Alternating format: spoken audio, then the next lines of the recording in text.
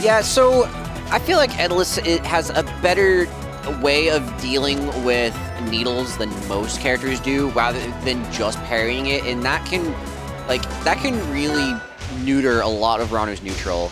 And this is also pretty decent at edge guarding Ranno as well. Oh. All right, we're already off to a really dominating start with these drag down up airs from Y.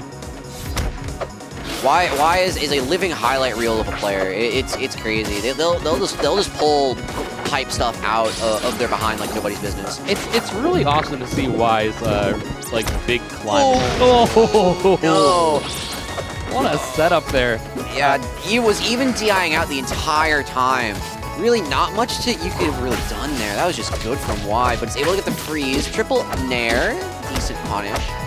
Oh my god, these combos from Y are just, he's not letting ZeeBee a chance to breathe. Yeah, Zeeb's holding in hard there. Yeah, tries. Good parry on that. Alright, good. Ooh. I was about to say that was a good retreat, like a tactical retreat from Y, but ZeeBee's able to find the Dacus anyway. Now we're getting a down tilt into a nair into a fair. Ooh, I feel like that wasn't meant to be a dash tag, but alrighty. But the important thing here too is that ZeeBee has armor, and I'm not sure if ZeeBee is the kind of person to do just lets it rip, to do uppy armor do things. Oh, I see. Ooh, that I don't agree with that downbeat. That was a bit funky. Yeah, I mean the positioning was kind of weirder too because Y was just. Yeah, Y was already moving back. He was moving back hard. All right, is able to get the parry. Finally decided that ZeeBee did not want to get hit by any more needles. And is kind of just waiting for possibly a sharking opportunity, but Dacus is able to clean it out. Oh, speaking of Dacus. Yeah. ZeeBee's got one of his own. Yeah, Gatling's right back into a even stop count here. Yeah, this is pretty tight so far. This is only game one, dude. Yeah, this is for even when you're playing against the more defensive Rannos, it can be it's a pretty entertaining matchup, I would say, for both player and spectator. Yeah. Oh, gonna get the fair. Yeah, able to DI correctly. Y kind of missing the fair spike there, but is able to get a double needle stack into a side special, get a heaping helping of damage here. But all the time we gonna get. What's the punish? Oh, yeah, reads it. Guess is right. Yeah, that is a if you time it correctly, the F smash is a true 50-50 on the ice, because no matter what, if you F smash right in front of the that's rough, DI out on there. If you F smash right on top of the ice, you will always catch tech-ins, and then you can just choose a direction, and it's a true 50-50, and you can get an F smash. There's a lot of funky stuff you can do out of ice. I see. But that Y taking the first game. Yeah. I don't know what stage. We're going to gates. Yeah. Oh, and the double parry back. Oh no! Y missed the second double parry. That's so unfortunate. I don't feel like that would do mental damage to Y, but I feel like that's a mental win for ZeeBee. Absolutely. Oh man, I think he tried to snag the rock there instead of F smashing. And one scary thing about speaking of scary, before you could even finish your thought. ZeeBee just answered it for me. Yeah. Oh, what a parry on that! Great parry again. ZeeBee controlling the stage super well. Yeah. All right, beautiful conversion here from Y in a wonderful advantage state. Y just has a very artistic advantage state, I would say. It's very just nice to look at. Oh, absolutely. It's a work of art. Yeah. Oh, that's actually sent ZeeBee to the left. I thought that was going to send Y to the left. That should be a stop. Yep. Yeah. No DI in on the fair, so no wall tech possible. And again, just throwing out these rocks.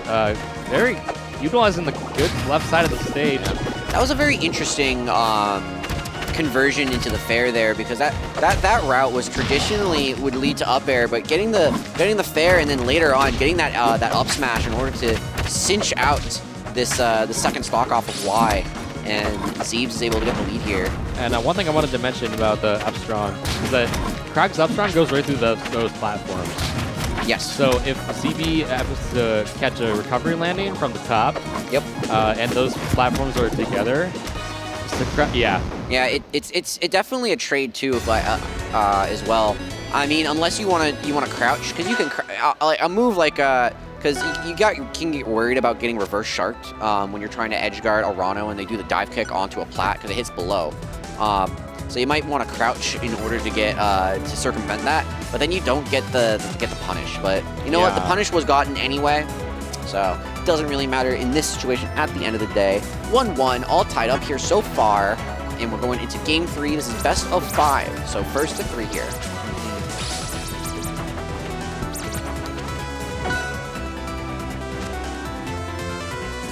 Tower Heaven Band, Spirit Tree, Rock Wall.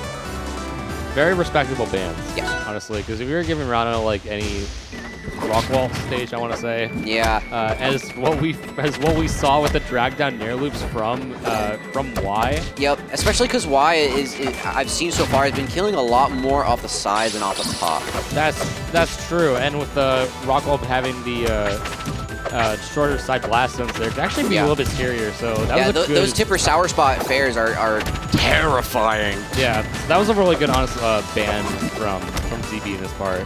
But we're going to Blazing Hideout here. Yeah, I don't know who's favored in this one really.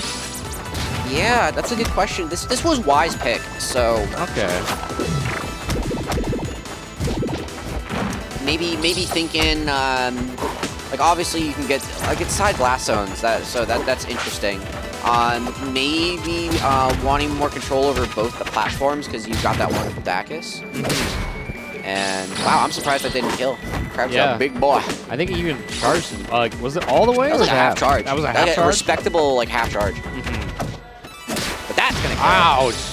Dang, what a catch there from Y. Yep.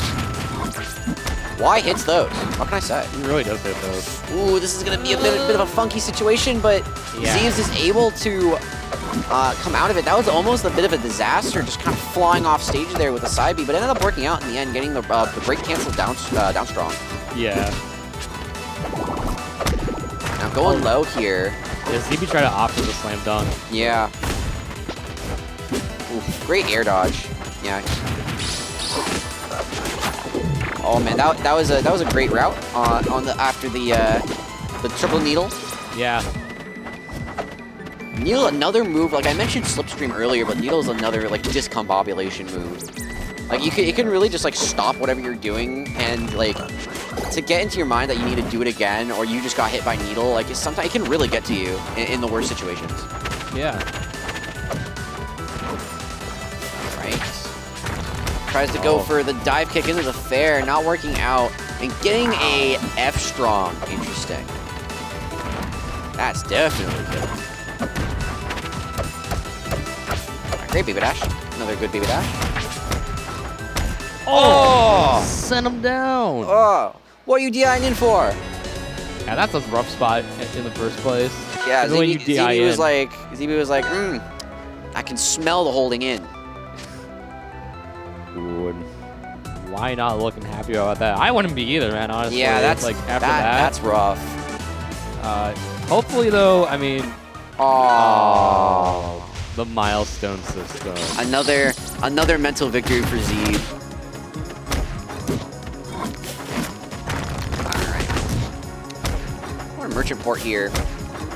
Oh no, this is already scary for Y. Off the... Just dropped my water bottle. Whoopsie. Oh, okay. Don't mind me. Sorry about that. Alrighty. Okay. Evening up here, Y does, and gets a triple stack of needles. So, you know, if Y wants to play a bit of a long game, never mind, needle stocks are already gone. But if Y wanted to play a bit of a long game, you know, you can never discount the damage over time, the dot of the. Ooh, wow, great placement of the, great timing of the down B. But you can never like discount the the damage over time of the needle stacks, but who cares about damage over time when you can just get a nice clean confirm into an up air 1-up smash, up strong. Yeah, very. Oh, in the top or in the bubble, not having any stack on there, but ZeeBee doing a good job like getting rid of the poison stacks. Yeah. Yeah, even when Y is getting those no stack poison bubbles, still optimizing that damage very well. Now, you know, yeah, this is perfect. Y both doesn't want to lose this stock and give Zeebs an even stock count, but he's also in the lead. So Y, you know, letting ZeeBee come to him basically. Oh, but able to survive the 190 there. That's pretty good though. Yeah, yeah. For hanging on for that long, that is pretty good. You know, best of a bad situation. All these little these nair loops. Yeah. The noops. The noops. I never heard that before. It's like an ultimate term. Oh, I see. That's probably why I wouldn't know it. Yeah. But enough about ultimate. We're here playing Rivals. Yeah, the best game ever invented. Sorry. I had to say that. Yeah. Anyways. Yeah, that was almost another down tilt up smash confirmed, but why not able to hang it? But his hit percentage has been pretty good, but ZeeBee don't care about your hit percentage if he hits you with an up strong at 100. Yeah, and you'll notice him do like you'll notice him put pillar on the left side and break it immediately beforehand and then put out the up strong, because that fools your opponent into thinking, oh, I'm already blocked. No, you are still blocked, but in another way. Yeah. So you have to react to it in a different way. Yeah, it's a funky mix-up. A lot of funky mix-ups here in this game that you know, allows players to really play by feel. You know, the lack of any concrete defensive options. But all right, good landing here from Y. Not getting much damage off of his landing. Not getting punched too hard, but ooh, bad wave land from Zeebs. Going high here. Ooh, that's rough. Yup, that's it. That's it. Zeebs with the slight pop-off at the end of there. Did you see that? Yeah. I mean, Zeebs was kind of playing hot in that last game. Yeah, he really was. I loved this corner pressure game near the left and right side, and there were some positions where Y really couldn't do much in those scenarios. Yeah. So at the end of the day, you know, even if you can't do anything, you just kind of take it as it goes. In the matchup specifically, that up strong really does a number, because if, you know, traditionally a lot of Rannos would want to use that mix-up of, you know, do I land on the plat? Do I not land on the plat? Do I go for the wall that I mentioned earlier? But